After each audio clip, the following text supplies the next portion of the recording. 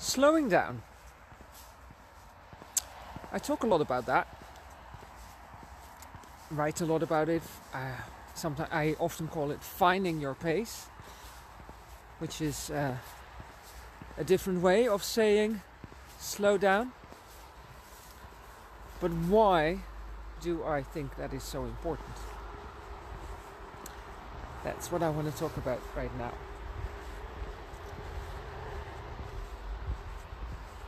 I've found that a lot of people, of the people that I work with, have minds like pinball machines. They go all the time. They're always in their thinking brain, from early morning to late at night.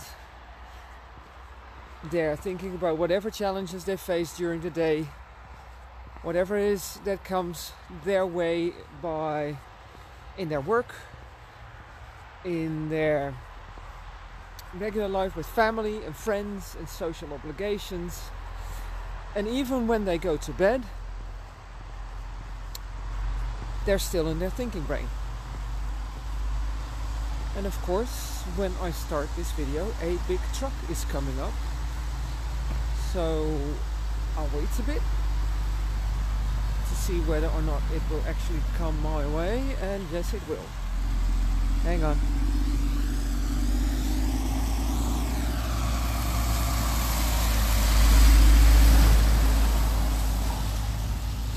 There we go.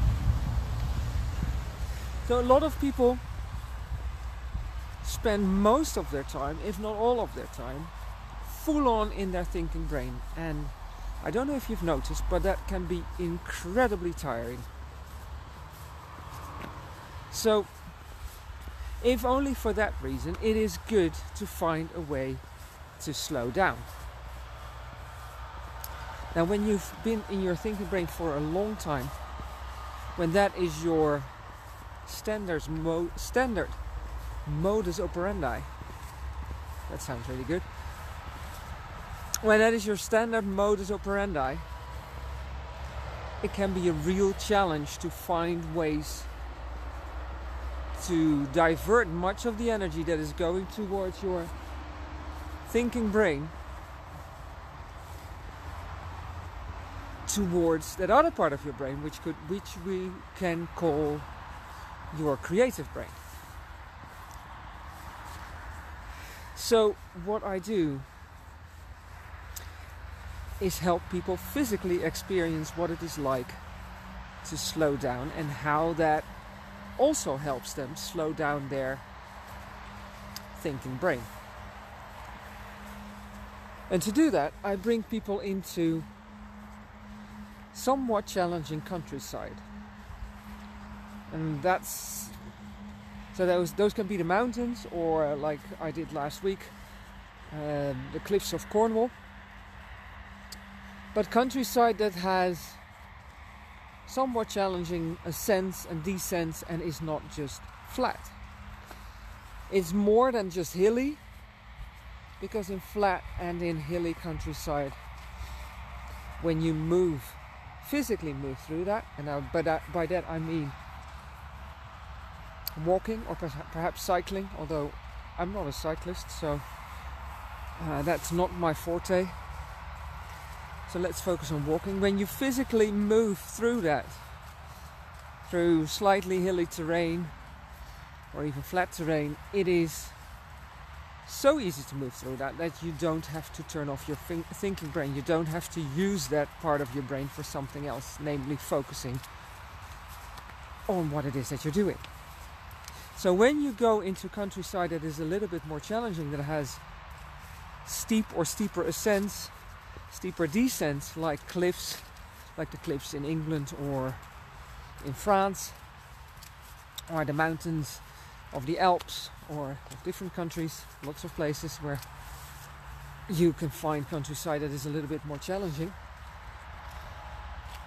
Your thinking brain all of a sudden has to focus on what it is that your body is doing. It has to direct your body.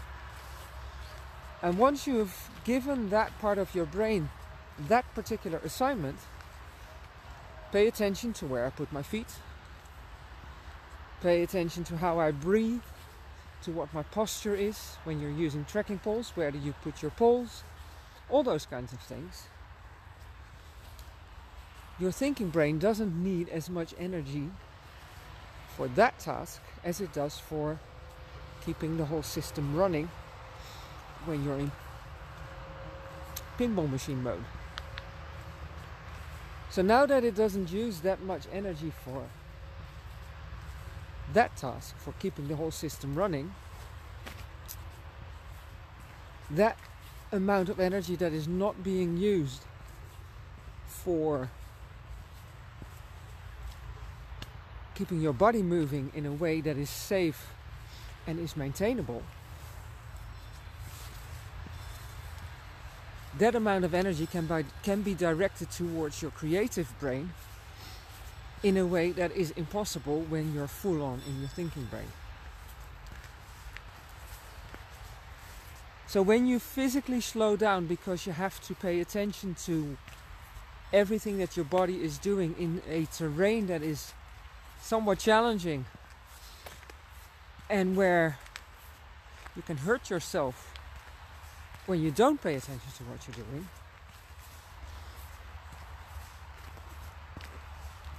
you get to be relaxed, mentally relaxed. Ideas can start dropping in again. You start noticing things in your surroundings that may actually inspire you,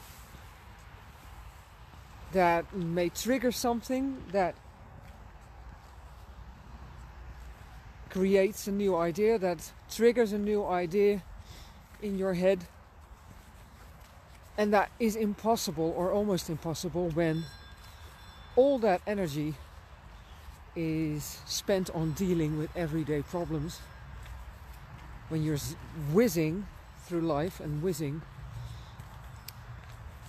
from one task to the next. And when you move slowly up and down mountains or cliffs or whatever the countryside is that is challenging,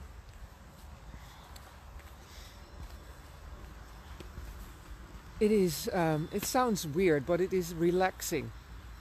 It is a mentally relaxing activity. You physically may feel tired, but your brain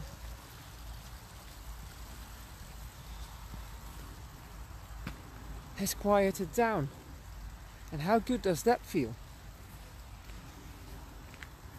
What would you give for a brain that actually is quiet when you go to bed? Where you don't have to almost physically try to turn it off. It is simply turned off. Or it's so quiet that you actually fall asleep. And the fact that you're physically tired because you've been walking for something like 6 hours helps with that. Because you're all of a sudden using your body in a way that it is designed to do. Our bodies are designed for walking. They are designed for endurance. They are not designed to spend all day sitting in an office chair in meetings or behind PCs.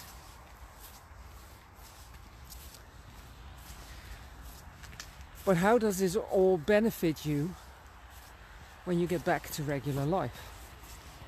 Because that, of course, is what it is all about. You want to be able to do this slowing down thing when you're back in regular life. The good thing about having physically experienced what it does for you to be able to slow down is that you can reproduce that experience once you get back home. When you find yourself in that pinball machine state, whizzing from one task to the next, whizzing through life, you can then consciously decide to slow yourself down, to pay attention to your breathing, the same way you would do when you are hiking up a mountain or walking up a cliff, to pay attention to your posture, and to very consciously concentrate on those things for a while, and you will find that your mind starts to slow down as well.